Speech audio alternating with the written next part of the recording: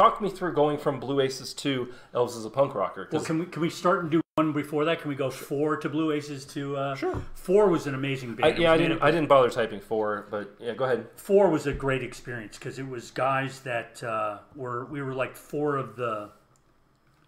I'll be honest, we were the best band in Eugene by far.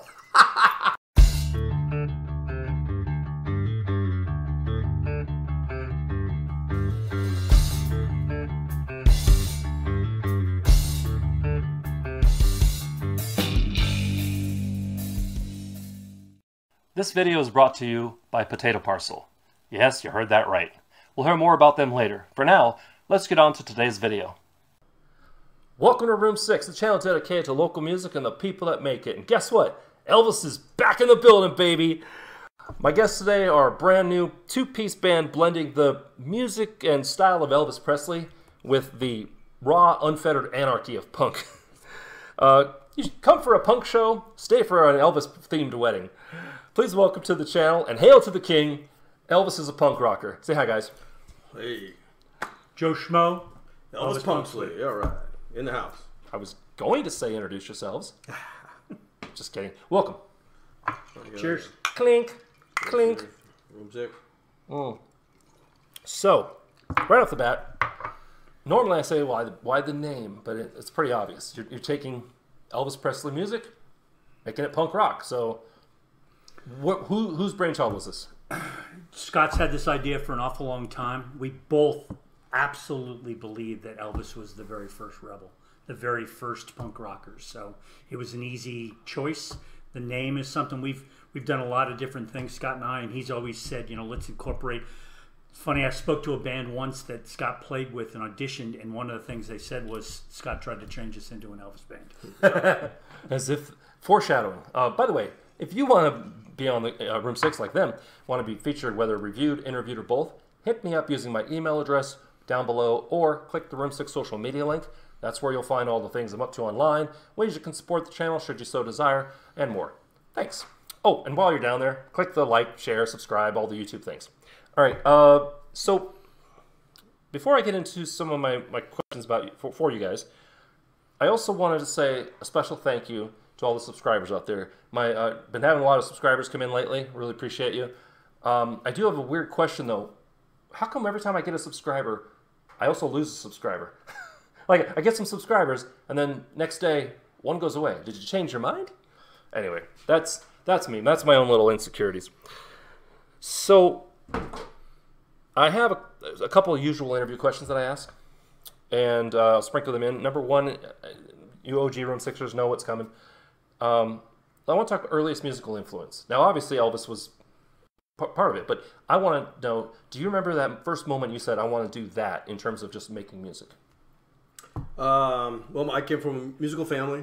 My mom was a composer and classical pianist and stuff, and my dad was in the record business a little bit in A&R in San Francisco area, so they had this huge record collection. And I'd go in and record player, and I'd kind of pick a song by the cover, Mm-hmm. So Herb Alpert got a lot of play, obviously. Nice. That one, I looked at that one a lot. But huge Beatles fan. So I'd say Sgt. Pepper's, I'd be listening to that. Leon Russell, his Carney album. Johnny Rivers, rocks the folk. So started getting into the guitar stuff. I got a guitar when I was 13, learning Beatles songs, and so the Beatles, Kinks, the Who, that kind of the 60s stuff. I was listening to that, and the classic rock, or the early classic rock, 50s, 60s stuff. Later, jazz band, and suddenly jazz influences, and different things that just come in. New wave. I was in the 80s, loved all the new wave stuff, Right. Punk and new wave stuff. So that was a big influence. And then, just grown and grown. Once grunge came in, I kind of stopped listening to the radio. I didn't care. I went back to some of the old stuff, stayed with the 80s stuff, and then started getting a little more into the classic rock stuff. My brother was a huge Rush fan, and all my friends were Rush fans, and I kind of despised Rush. I'm like, oh, these guys suck. Later in life, Their social media links are down in the description if you want to send hate mail. Later in life, I'm starting to listen to Rush. I'm going, damn, that's pretty good, Never got into Talking Heads, so they were also in the Talking Heads. I was like, no, that's one of the things we disagree on. Yeah, never doing that. But yeah, so anyway, the classic rock stuff. But even since then, it's been some weird, Japanese Shibuya, Pizzicato 5, where they kind of mix the bossa nova and stuff, and just kind of groove stuff, melodies. Right.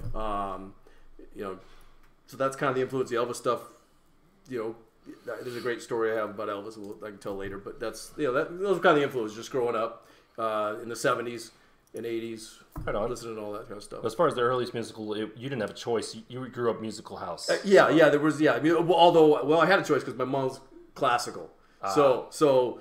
The classic stations on all the time. Symphonies, you're gonna listen to rock and roll. I'm like, okay, what, okay, a little rollover Beethoven, good, Yellows, rollover Beethoven, I love that, but so that was definitely in the house. And the show tunes, they did a lot of shows. My mom was in musical theater, so a lot of it going to see the show tunes and the shows and all that kind of stuff. So, it never grabbed me. Right. Again, find the Beatles, find some of those albums that were like some real oddball stuff. That was like, oh wow, that's cool. Like I said, Leon Russell Carney's album. How many people have heard it? I don't know, not a lot, but it's a wild, cool album. There's some really cool songs in that, and I'd be just jamming and singing, and babysitter would be over. I'm like, listen to this song, So right on. Yeah, thank you very much. Yeah, very similar. I grew up in a very musical home. My mother was a piano player. My Uncle Mike was a piano player. My uncle was a regular in the San Francisco jazz scene. Knew Miles Davis.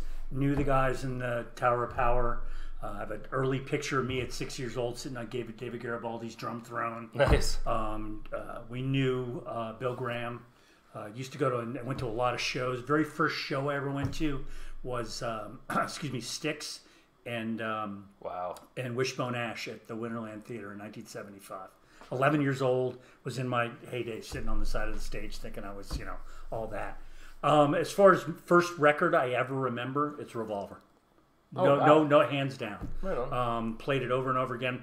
My father had one of those big reel-to-reels. He was in the Navy, so brought back huge amounts of electronic equipment from Japan and so on, and the big reel-to-reels, all that kind of stuff. My first musical experience was saxophone in the 4th grade. I wanted to play drums since I was 2. I mean, I can remember beating on things with my mother's bands and all that kind of stuff like every other drummer does. Right. But my mother, being the musician she was convinced that if I played another instrument and really understood music theory, how to read, I wouldn't grow up, as she put it, as an ignorant percussionist. Which I really, really appreciate that, because I can read. Scott knows. I mean, when we talk about formatting and doing arrangements on songs, I'm not standing there ignorant. Like not that any drummer I've ever met is ignorant, but I'm saying that there's some guys that just come in and beat, and that's about it. And right. Well, they don't like to be able to contribute. Want to push themselves or grow. Exactly. And with that said, I mean, where I got to learn how to play drums is my uncle being a trumpet player. Maynard Ferguson records, funk stuff like the Bar-Kays, Parliament, Brothers Johnson. That's how I learned how to. My first beats I learned were funk beats. Nice. So, and I think a little bit of my playing kind of, when I'm not doing Elvis, a lot of my playing really is got that pocket kind of, groove to it. Speaking of playing, stick around. We're going to be seeing them perform up in room 6 after this, doing a kind of a blend, not really a mashup, but a blend. What'd you say it was? It was That's All Right Mama and CC Rider. That's All Right Mama and CC Rider, which sounds like it ought to work. So stick around for that. So onto slightly more personal questions. Now, actually, before that, I mentioned in the intro that you're kind of a brand new band. Like, you both have been doing music for a while. You've been in other things. I wanted to ask, what's your favorite show memory for performing? For Elvis as a punk rocker, you haven't really done a whole bunch of shows, right? No, just a handful. So what is just your bar none, pull it out at a party, you're never going to believe this, what is that, favorite show memory where things went off the rails, or you checked off a bunch of rockstar wish list things, or somebody went to jail, or whatever? Oh, man. That's a tough question, really. That's why I ask you. I can tell you mine. Yeah, you go, and I'll be thinking while I'm trying to listen to I could go with the good ones, like, playing House of Blues, having some kid in the front row when we were done ask for a guitar pick, only to find out he did that for every single guitar player of the show. He's just hedging his bets like, you never know, you might be somebody. But no, playing some biker bar in town, I won't say the name, but playing some biker bar in town, New Year's Eve, didn't get a single tip. 4-hour show, and suddenly a guy runs across the dance floor with a mop to the bathroom. You're thinking, oh, someone's had too much. Guy got stabbed. Ooh. So he survived, but just like Biker bar. What do you? yeah. I mean, and we're talking like you're allowed to come in with your colors, Yeah. you know, with your patches and stuff. But the kind of biker bar also where it was a stop on a crawl. You'd see them, they'd have a drink, and their girls would dance, and then they would take off. So it was like a casino almost. It was a very transitory crowd. But so yeah, what do you got? Top that. I got a really good one. When I lived in Rhode Island, I was lucky enough to meet some very prominent musicians when I first got there. So being able to get in the scene, I was there. I knew all 4 guys in Roomful of Blues. I met the guy, or I knew the guy really well that replaced Duke Robillard.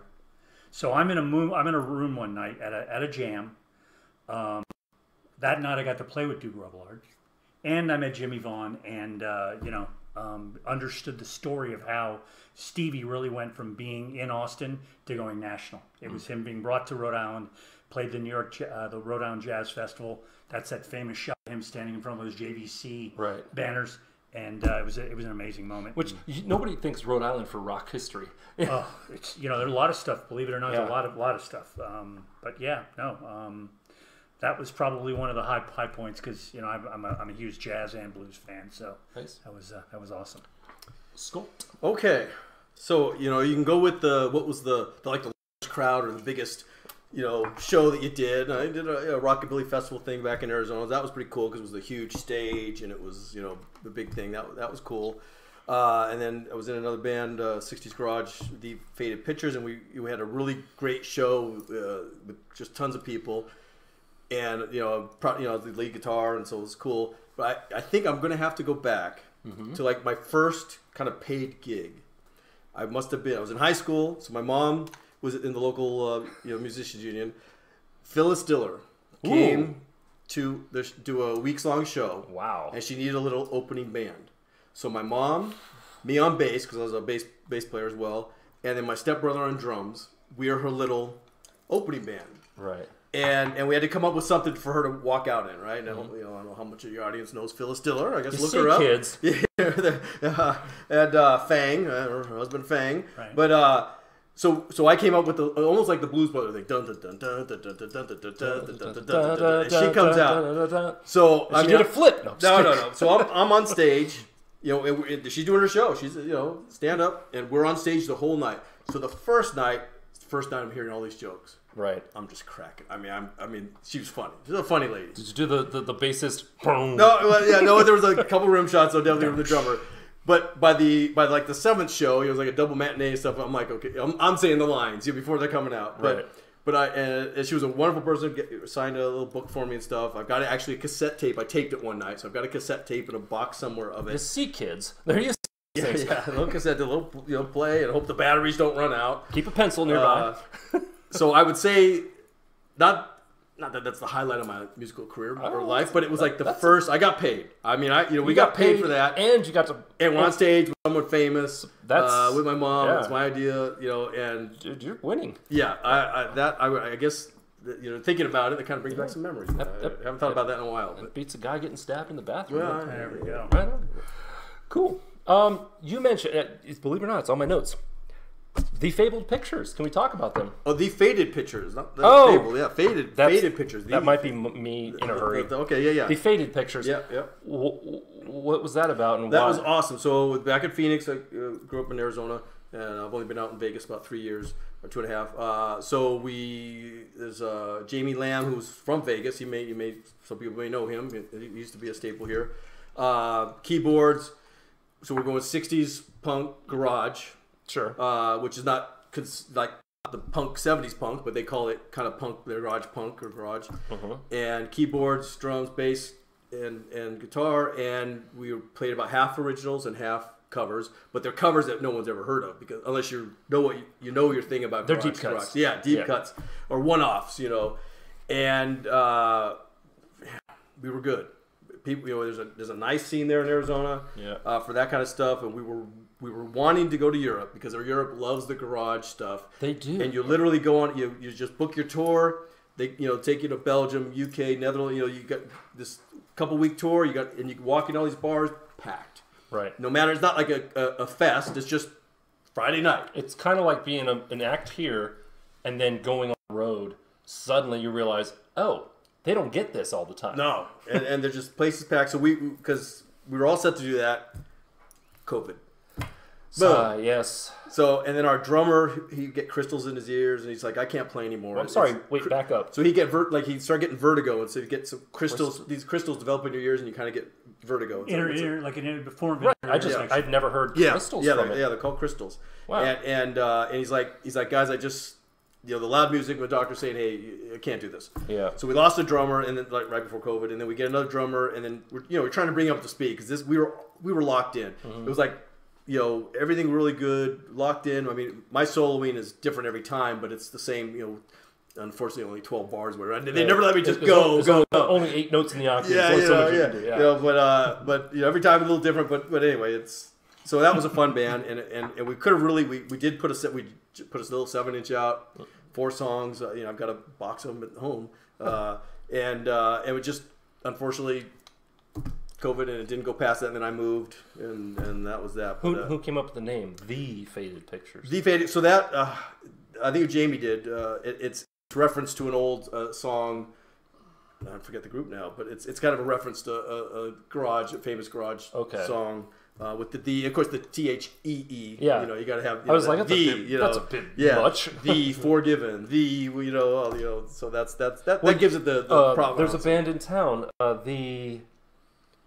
was it the Something Bastards or Jamie's band, Jesse's band, the surf band. Yeah, I think so. Not Arrogant. I always called them the wrong thing. Sorry, Arrogant Bastards. No. Damn it. That's they play every Monday night. They play every Monday night. Tiki. I'll figure it out. Put it on screen. Yeah. There you go. He's gonna hate me. Yeah, right. All right. So another question for you. Oh goodness. Okay. And this is a bit of low hanging fruit, but any Elvis wedding stories? Because he is ordained to he can marry you as Elvis. Because punk Elvis or regular Elvis. The reason I ask is that I know that Elvis's family recently finally put kibosh on like actual Elvis themed chapel wedding things. They were right. Presley Enterprise, whatever. Although the places in town here, they did get licensed. They did get they're allowed to do them. Oh, okay. Because the last I heard was it sounded like no more. Right. Yeah. Now you can get married by a lounge singer. Yeah. That's what they were doing to work around. No. So now they're allowed. I forget the Little White Chapel. There's a couple of chapels in town that they did get. Whether they had to pay X amount for the licensing, but they were able to do it. I was going to ask, where can they get married by you? Well, they'd have to contact me. I didn't get married anywhere by me. You're a mobile Elvis? Yeah, I go anywhere, right? I haven't done too much here in town. I did a renewal ceremony under with the Paris. There was a couple recently came in from, I was telling you the story a little earlier, from Scotland. And I on Facebook on the Las Vegas weddings page or whatever, I peruse that because if I could help someone out or something, there's always people asking for that. And this lady, she's like, we just came in from Scotland. They lost our luggage. My husband's kilt was in there. Jeez. Does anybody have a kilt? Where could I rent a kilt? Whatever. And people are answering. I'm like, I have a kilt. I have a full Scottish Highlands kilt. Obviously. The Prince Charlie. Yeah, I like to dress up, right? I got the Prince Charlie thing. The sporran, the whole deal. And I wrote her and said, I've got one. More than happy to do it, to use it. And she said, "Oh my God, you're lifesaver." Full service Elvis. Yeah, I go bring it to him. It fits him. He's my size. It worked out perfect. I guess about a half an hour, and I said, is your family all here? What? They're, no, it's just us two. I'm like, oh my God, that's terrible. So I wrote him. I said, hey, go at full service.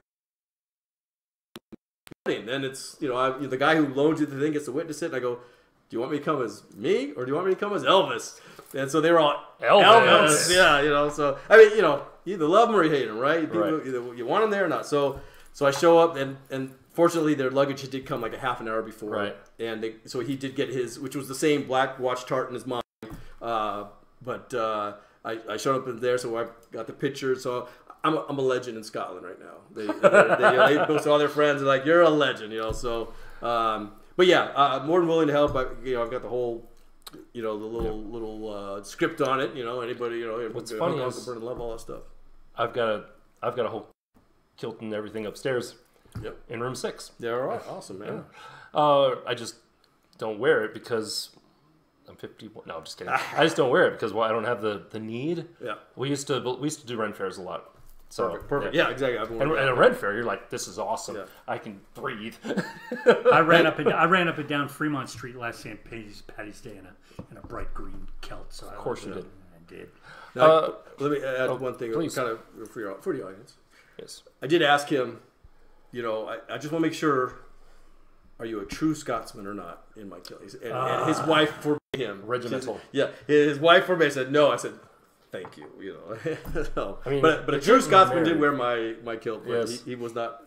You know, Scotsman in birth, but not. Yeah. So when I was wearing it, our child was like 2, so I did not. I did not, because you never know. What's up? How's Daddy? He was like, stop it. Okay. So, Josef, Joe, Yes. can we talk about the mixtape Redux Do? Oh, there we go. That's actually another project with Scott and I. I know. It is. I just saved it for you. It is beautiful because it actually takes songs from the '80s, and we've completely remashed them into something they're not, either a bossa nova beat or a turn it into a country song.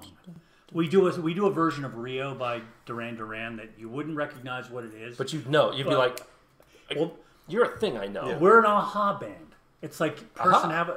aha. That's our shtick. I was going to say, you do that song? Take on. That might be a little high for his range, but You got drumsticks. Whack him. Anyway. exactly right. Is that anything like the Blue Aces? Blue Aces. Okay, I lived in Oregon before I came here. Because talk me through going from Blue Aces to Elvis as a punk rocker. Well, can we start and do one before that? Can we go 4 to Blue Aces to? Sure. 4 was an amazing band. I didn't bother typing 4, but yeah, go ahead. 4 was a great experience because it was guys that we were like 4 of the. I'll be honest, we were the best band in Eugene by far. And if you go back and look, there's a great gig of us doing at the Vet Center on Willamette, right in Eugene. That was off the charts. Jamie Mishley, Bar Namatraj, Tom. I'm drawing a blank on Tom's last name, but he was a bass player in a Tower of Power tribute band. So just Nice. was dead on. After that band dissolved for many reasons that rock and roll bands do. Yeah. The Blue Aces was a band that was from another band called the Fred May Band. I came back to 2 of the members and said, "Hey, let's put a band back together." Bart was in 4 with us. We brought Bart in as a harp player. Fred's an amazing keyboard player and was a professor at University of Oregon. We did a lot of gigs, and before I left, we came here to take care of my mother-in-law. And we had to leave pretty suddenly out of Rhode Island. I auditioned and got them a drummer before I left.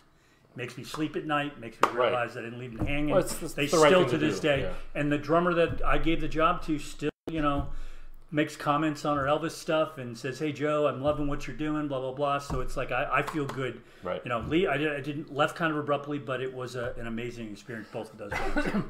I've actually I fronted a cover band for 7 years called, best name I ever came up with, Revolving Door. Yeah, if you know, you know. Yeah. It started as a 7-piece, ended up as a 4-piece. We went through 7 drummers, ended up back at drummer number 2. Eventually lost the keyboard player. Bass player was, who we got this time? Cool, he's going to show up 5 minutes before the show starts. And he'll know all the songs. That kind of thing. And the only original people by the end of it were me and the lead guitarist. And I was the front guy, so I did the rhythm and singing. And the microphone you're going to be singing out of, was given to me by that drummer. Wow. He said, "I want you to have a real microphone." Because I think I was singing through what was I singing through? I can't even remember it so bad, but he gave me like an SG58 and or an Electro Voice. Oh. That's right, that's what it is. So anyway, shout out to Bob. Drummer Bob is my child calls him. You talk about cool names for bands. One of my favorite music history things is that people don't realize that Billy Gibbons was a psychedelic rocker before he became part of. And his first 2 bands were the Moving Sidewalks and the 13th Floor Elevators. Wow. So those are two very cool names for bands, but they were some of the original that when that psychedelic rock kind of came into being. You know who people don't think of as ever being psychedelic? Kenny Rogers. I just dropped in to see what condition my condition was in. Listen to that song.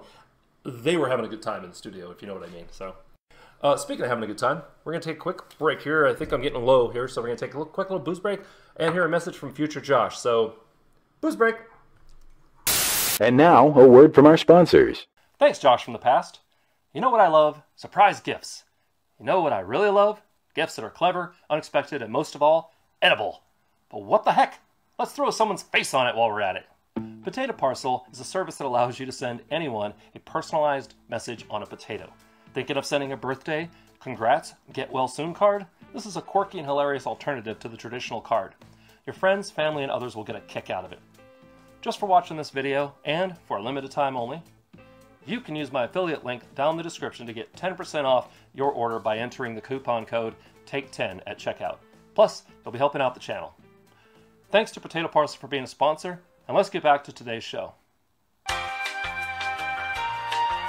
We're back. And if that sponsor spot interested you at all, please consider clicking the link down below. You'll save some money, I'll get some money. It's a win-win, baby. Also, if you are at all interested in sponsoring the channel in terms of, buying some merch on room6.shop, whatever, hit that social media link down there. It'll tell you all the places that you can. I've got Patreon, I've got room6.shop, and other things. So, a couple more questions, and then we're going to check out Elvis is a Punk Rocker upstairs in room 6. Switching back to kind of my usual interview questions. Well, I'm not going to bother asking you how would you find your musical sound, because we've kind of established that. But what I will ask is, what's in the future for Elvis as a punk rocker? Like, what do you got working on? Bear in mind, this is probably not going to post until mid-June. Okay. Do you mind if do you want to take over? No. I've got a pretty solid vision of where I saw this going. Scott's original idea was something that pushed us into, trying to decide if it was going to be a proof of concept. We realized that when we did that gig in Phoenix. Okay. I see us every single gig honing in the stage performance, honing in the interaction between the crowd. One of my goals would be next summer to put this on Fremont Street with the whole big screen behind us with a digital presentation. And I always wanted to play to one of those big balloons that come down when you look like you're 50 feet tall. Oh god! And then pull down, and it's just us. That would be that would just be the ultimate.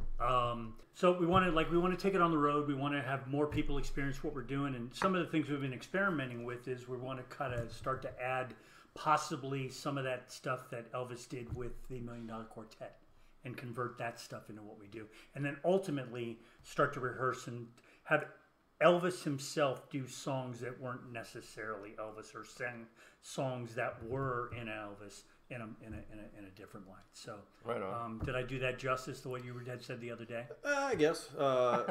Initially, I started it, or just I do the Elvis tribute things. Jumpsuit Elvis, 70s. Again, I'm like, let's take this. So I had the idea of doing Elvis doing 80s music. Mm-hmm. What if Elvis lived, right? That's the whole concept, kind of. What if Elvis lived past 77? Punk rock was just coming in then. Of course, the new wave stuff, which I'm a big fan of. So I'm like, I posted a couple things of doing my Elvis, singing those songs in the Elvis style, and never did a proof of concept to see on a show if it worked out. But my music room, it sounds kind of cool. I'm like, this is kind of cool. And so that's kind of where this idea went. I'm like, well, let's try it with kind of the punk beat or the punk sound and getting it that way. So like it says, ideally, adding Carl Perkins, Johnny Cash, Jerry Lee Lewis, the quartet there, because they were all rebels. The early rock and roll. Again, how punk can you get, right? Right. The parents didn't like them. This new rock and roll, newfangled thing. So we might try some of that and see where it goes.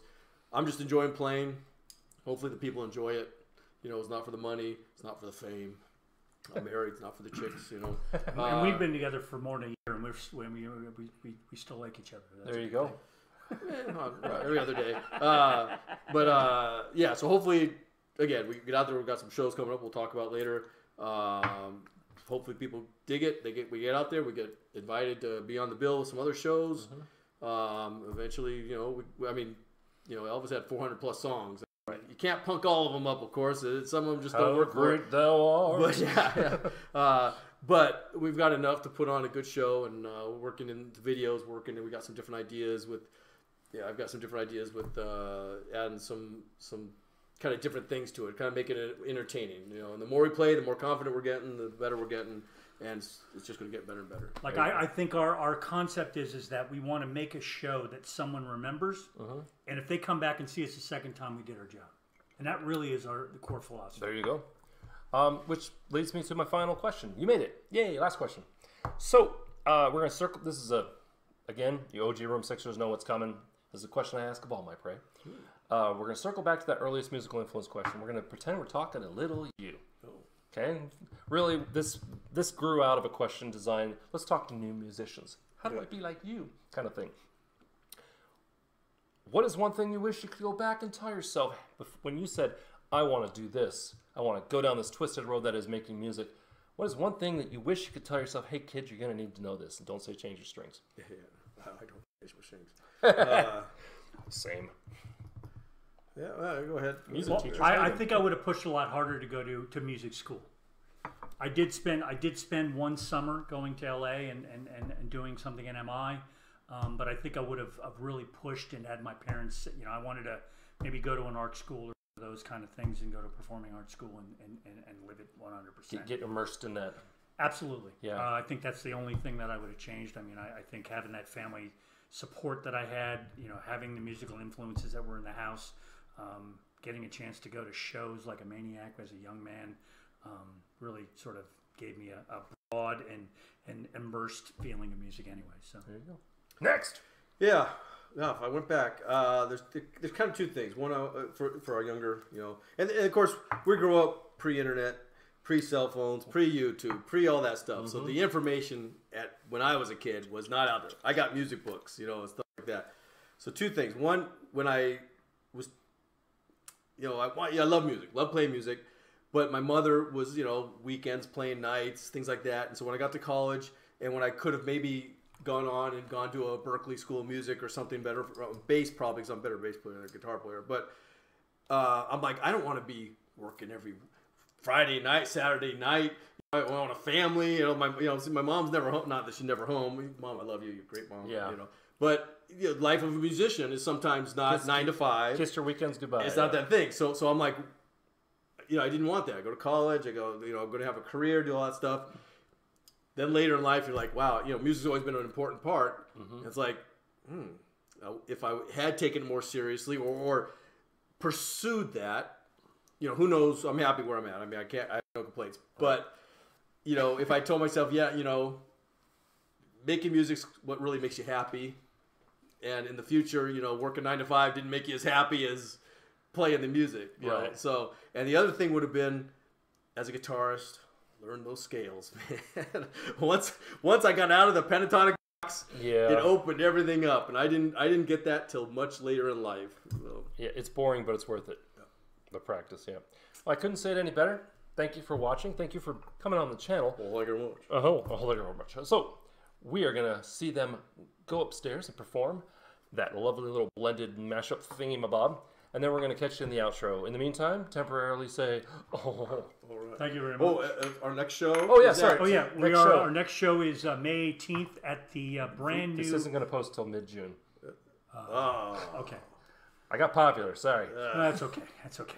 Well, hey, listen. More power to you. Check those social media links so you can know where they're playing. And we do sell merch too. If you want to go to the Facebook page, let us know. Pop us a line on the instant message, and we'll tell you how you can get a shirt. There you go. In the meantime, temporarily say goodbye. We'll see you upstairs. Room 6. The year is 1977, August 16th. We lost the king of rock and roll, Elvis Presley. At the same time, a new genre of music is starting to spread through the US and UK, punk rock. Some say Elvis was the original punk rocker. We don't know if Elvis would have embraced this new music with its rawness and anti-establishment sentiment. But we like to think Elvis would have appreciated this new form of musical expression just as he did in the early 50s. Here is our interpretation of punk rock Elvis. Hope you enjoy and know that we revere the king.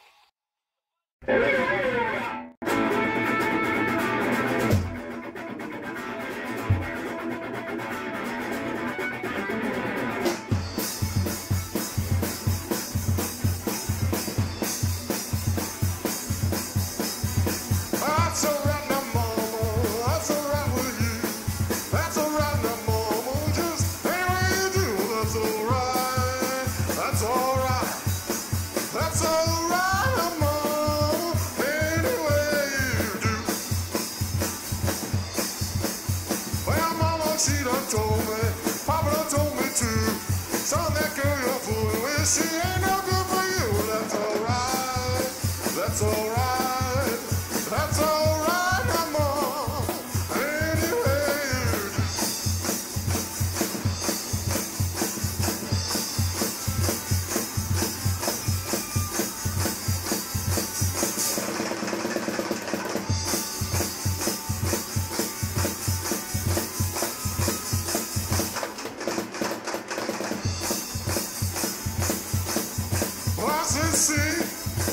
See, rider, come now see what you have done. Well, yeah, see, rider, come now see what you have done.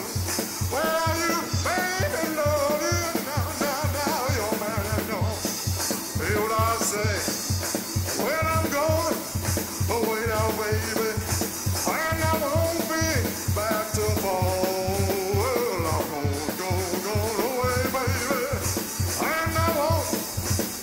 Till fall. And if I find me a good girl, I won't be back at home. Hear what I say? Yeah!